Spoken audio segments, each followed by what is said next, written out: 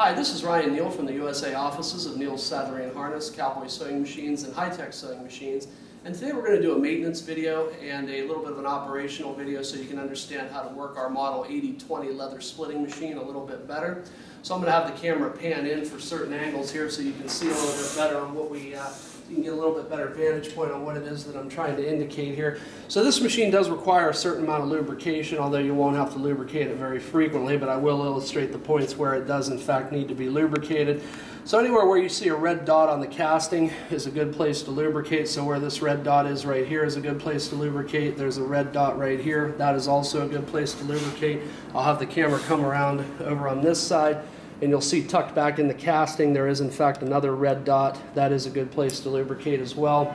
On this side of the sewing, or this side of the splitting machine, you would probably also want to put some gear oil on these gears every once in a while just to keep them moist and make sure that they don't chatter excessively. Coming over to the other side of the splitting machine, you'll see that there's a red dot right here in the casting. There's also a red dot right here in the casting, and then I'll have the camera come over on the other side, and you'll see tucked in there is also another red dot. So you do want to put some sewing machine oil in those dots, or sorry, in where those red dots are at. Then also on this side there is another gear assembly, and you do want to go ahead and put some 90 weight gear oil, or just a good heavyweight gear oil on these gears, and then run the machine to make sure that the oil is circulated throughout the gears.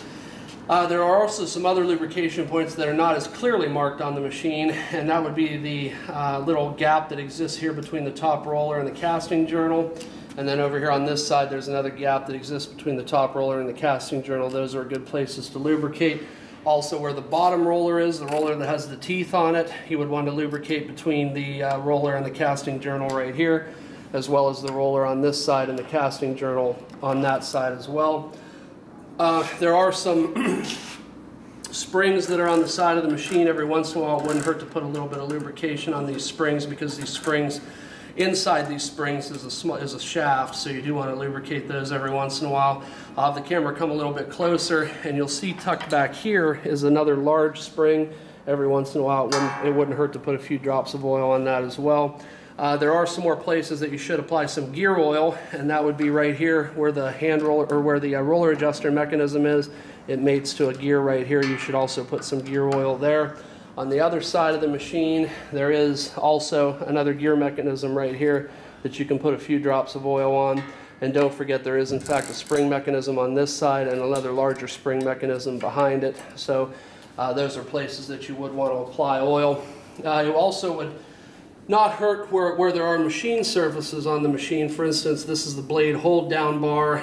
It is only partially painted, and so you would want to put some gun oil or some sort of preservative oil on this to keep it from rusting, because it is a machine surface made of cast iron. Also, the top roller is machined but not painted, and so you would want to go ahead and put a light coating of gun oil or something like that on it to stop it from rusting as well. So those are the main lubrication points on this machine. Other than that, there's really not a whole lot else that you would need to lubricate on it. So now we're going to talk a little bit about how to adjust the machine and some of the options that are on the machine. You do have the option to power this machine by hand using the hand crank lever that's on the side of the machine. Now right now we do have this connected to our motor drive unit as well as our speed reducer unit, so if you turn this, it turns a little bit hard. So if you do decide you want to power it by hand, simply remove the belt from the gear reducer unit underneath the sewing machine. Just remove the belt and you will be able to power it by hand much more easily, because it will turn much easier, and enabling you to turn it over by hand a lot better. So then we're going to talk a little bit about how to adjust the machine. So you'll see here, and I'll have the camera come down very close so that we can see this gap, this light gap that exists between the top roller and the bottom roller.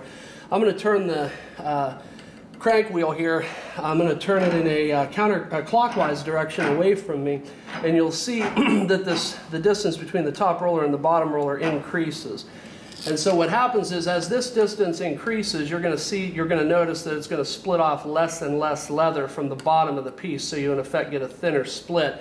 As we bring this roller counterclockwise towards me, you'll see that the top roller actually drops down, and that's going to give you a much thicker split. So that's going to hog off a lot more leather from the bottom side of the piece because the top roller is pressing it harder and harder into the bottom roller. So it'll have the effect of taking off a lot of leather. So just remember, and this is sort of a micrometric adjustment. You can turn it one gear at a time, or one gear tooth at a time rather. So you can see as I turn this, you can turn it in very small increments. You can split off approximately a half to 1 ounce at a time on the pieces if you do want to, or if you do in fact want to split off a lot, you can just turn the flywheel here very rapidly and in large amounts, and then you'll see that the roller will go up and down much more vigorously, and so you can split off a lot more leather. So there are some other adjustment points on this machine. If you want to increase the amount of pressure that the bottom roller squeezes against the leather, I'll have the camera pan this direction, and you'll see underneath the machine, you'll see that there's an adjuster screw right here, and that's used to regulate the tension that's on the bottom roller, the amount of pressure by which it squeezes down, or squeezes up rather, on the leather. So in order to increase that tension, you would turn this so that you can press the spring, which is right here. And there is one on the other side as well. So compressing that spring increases the amount of pressure that the bottom roller squeezes against the top roller. There is also a leveling adjustment to level the top roller relative to to level the bottom roller relative to the blade. And those adjustment screws are here and here. Usually the best thing to do is to take a pair of pliers or take a wrench, because these are pretty hard to turn by hand. So take a pair of pliers or take a wrench, and then you want to go ahead and turn these. And what the objective is you want there to be approximately 1 to 1.5 millimeters distance between this bottom roller and the blade itself. That's usually the best position that will ensure that you get the best split. So usually about 1 millimeter to 1.5 millimeters distance between the bottom roller and the blade. And again, there's 2 adjuster screws on both sides of this, so that you in fact can level one side and then you can level the other side. But ultimately you want about 1 millimeter to 1.5 millimeters clearance between the blade and the bottom roller. When you can remove the blade on this machine for sharpening, and so where you would remove the blade would be by loosening these three Allen head bolts here, here, and here. And then on the underside of the machine, I don't know if our camera can get down here and see this, it might be difficult. There are nuts on the back side of these bolts, so you want to go ahead and remove those nuts as you back the bolt out. And then what will happen is this top piece, which we call the blade hold down bar, this top piece will actually pick up all the way off the machine, and so then from there you can just simply remove the blade. The blade is concealed underneath this hold down bar. A lot of people think that this metal colored part right here is the blade, but in fact it is not. There is a blade that is concealed underneath this hold down bar. So when then you can pull the blade out, sharpen, service it, clean it, or do whatever is required, and then put it back in the machine. Now these adjusters right here are used to adjust the position of the blade relative to the bottom roller. And so these are preset from the factory, and there are set nuts that hold these in place. So you shouldn't have to mess with this too much.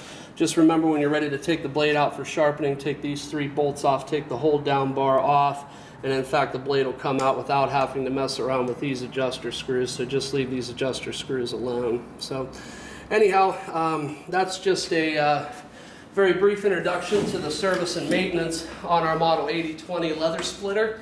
And my name is Ryan Neal, and I'm from the USA offices of Neal's Saddlery and Harness, CowBoy sewing machines, and high-tech sewing machines.